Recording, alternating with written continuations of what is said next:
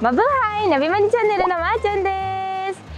今回はナビマニチャンネルバギオ2泊3日の旅。Wait, hindi pa ako tapos. バギオのライオンズヘッドに着きました。それでは早速レッツゴー。バギオに着いたシンボルでもあり、ちょっとした長いドライブの休憩スポットとなっております。マニラ新聞のりえちゃんも今日は一緒です。あそこにね、りえちゃんお土産屋さんがあるんですよ。ライオンズヘッドのちょっと右側ら辺にね、ちょっと見てきたい。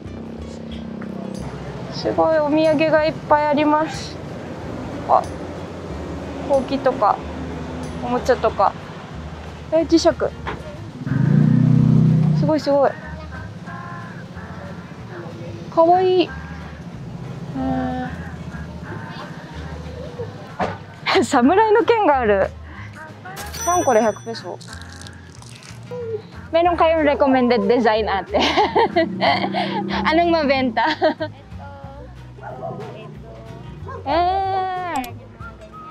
Ang mga mabenta. Ito din mabenta. Kawaii. ハンドメイドのバッグだって。すごいかわいい。こういうの。バギオといえばね、なんかハンドメイドでできたこういうなんていうんですか、雑貨とかバッグとかたくさんあるので、これすごい気になるんだけど、これ何？木とかでできた飾りとかが多いですね。あ、かわいい。こんにちは。こんにちは。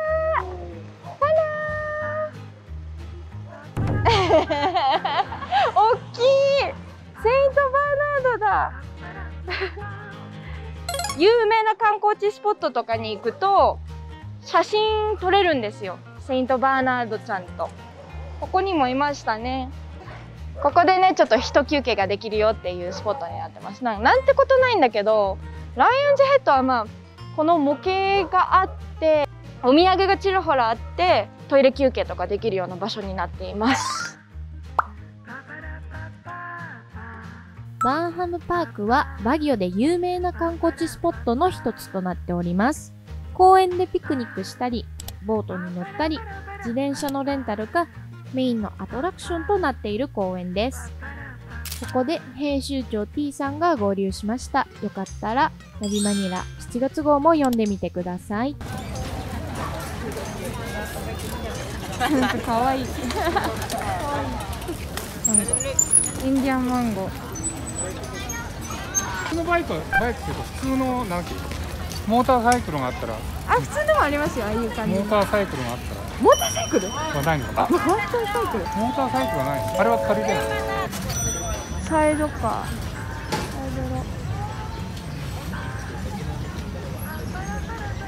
4人でこれ1時間で200ペソ。乗りましょう。せっかく来たのでね、バイクをレンタルして乗りましたが、意外とカメラさんが歩いて追いつくぐらいの速さだということにショックを受けています。そしてね、自転車最初は大変だったんですけど、慣れてくると漕ぎやすいです。ビッグボートが200ペソ30分。ちっちゃいのが150ペソ。これシーホースっていうのがあって見てほらなんかキャラクター大丈夫かな。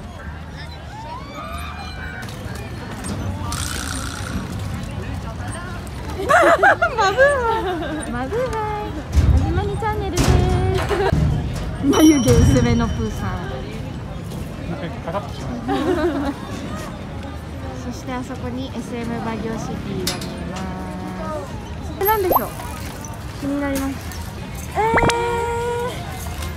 バギオはフィリピンで一番涼しい街だからいちごが有名なんですよ。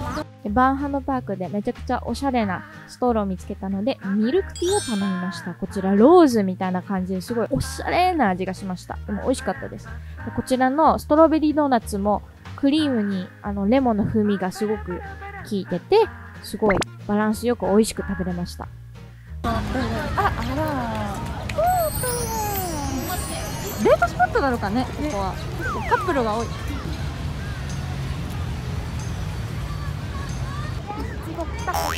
いちごタワーを探しに歩いてます。鳩を見下ろす皆さんが。2日目の朝です。これから景色がとてもいいとも言われるマインズビューというスポットに移動します。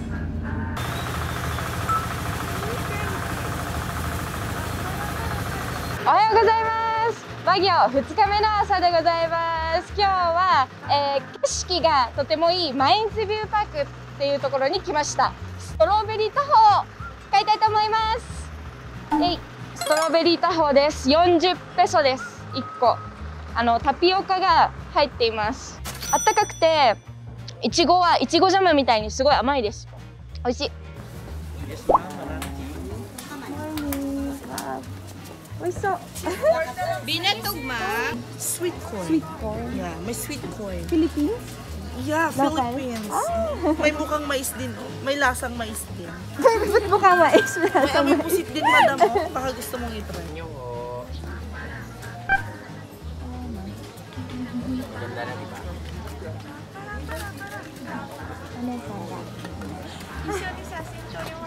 Ah, koko? Iyo. はい、今、マインズビューの奥まで向かっている途中です。イフ側の衣装を着たり、ピンク色のお馬さんに乗って写真を撮ることもできます。はい、着きました。マインズビューからの景色はこんな感じです。山の上に街があるみたいな感じで、気温はですね、現在多分20度ぐらいの、24度ぐらいはあるのかな。日が出てない時は19度とか18度とか結構涼しいです。ね、風も冷たいし、ちょうどいい感じですね。屋台とか食べ物もたくさん売ってるので、食べ物買ってここで座ってこうやって食べることもできます。アイスコーヒー、ブラックアメリカーノ。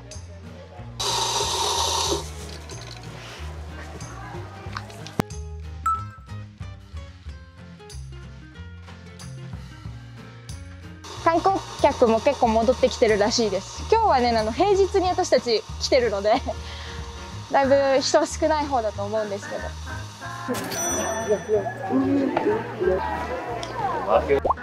ストロベリーチャコー。Dalawang group lang ate. Dalawang Group picture. group picture. 200 lang.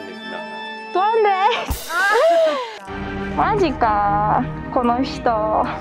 でも200なんだよね文句言いながらもでもやってんなやってんな。こちら、イフ顔の人たちが民族ダンスを披露しています。ご報告があります。機材がちょっと壊れてるのかどうか、故障してるのかちょっとまだ確認中なんですけど、音声がちゃんと取れてない部分がたくさんあったんですよ。ちょこちょこアフレコを入れながら説明していくことになります。今回だけは許してください。本当にすいませんでした。それでは続きをどうぞ。最後の観光スポットです。キャンプジョンヘイ。大自然に囲まれながらアスレチックやウェルハウスという美術館が楽しめるスポットです。普段は11月から5月の間がベストシーズンになっております。今回は6月中に撮影を行ったため、リノベーション中のスポットが多くてあまり回ることができませんでした。リノベーション中のところもあるということで、今回は4カ所のみのスポットになっております。まずはですね、森の中にあるバギオの歴史を説明する50カ所の説明文。次は、どうやら偉い人の顔が重なっている模型、トーテムポールです。こんな感じ。バギオに関わっている偉い人たちです。次はですね、ベルアンピーシエーターに行きます。本当はね、ベルハウスに行きたかったんですけど、ベルハウスがリノベーション中で閉まっていて、ベルアンピーシエーターだけ空いていたのでここに来ました。ガーデンみたいな感じですね。お花もたくさんあって、カラスも、初めてフィリピンでカラス見ました。今回。でもしね、ベルハウスが空いていたら、あそこら辺にあるんですけど、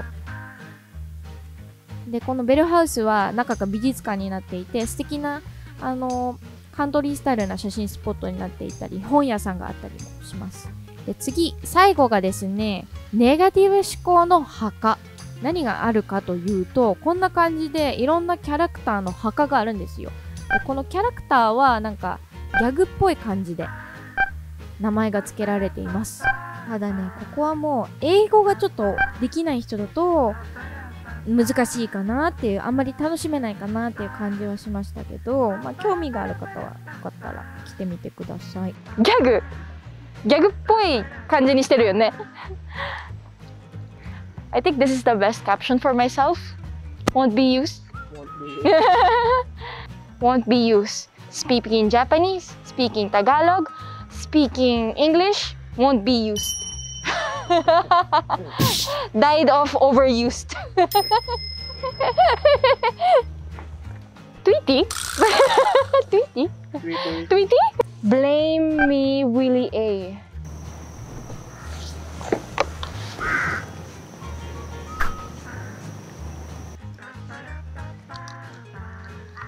お、ジャストフィットじゃない？車で来た時にピクニックしてる方とか結構いたんですよね。レジャーシート敷いてピクニックしたりとか、この大自然に触れたい時にここに来るみたいな感じのスポットです。静かな環境を楽しむのが一番の楽しみ方なんではないかなと思います。これイルカですね。イルカなのかな。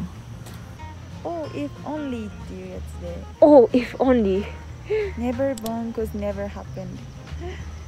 あ、そっか、そういうことは Oh, if only って日本語に訳したらどうするんだろう。もしも、もしももし、まあ、できたらとか、もしできたら、機会があれば後回しにしてたら、チャンスの神様の前髪をつかめってことですね。そういうことね。2泊3日の旅、これで終了でございます。皆さんもね、すごいとてもいい街なので、涼しいし風通しもいいので、よかったら来てみてください。それでは皆さん、次の動画まで。バイバイ。ナビマニチャンネルはフィリピンのトレンドを伝えるフリーペーパーナビマニラの公式チャンネルです。詳しくは概要欄までチェックしてみてください。この動画が良かったと思ったら、いいねとチャンネル登録よろしくお願いします。では次の動画まで。キタキーズ、バイバイ。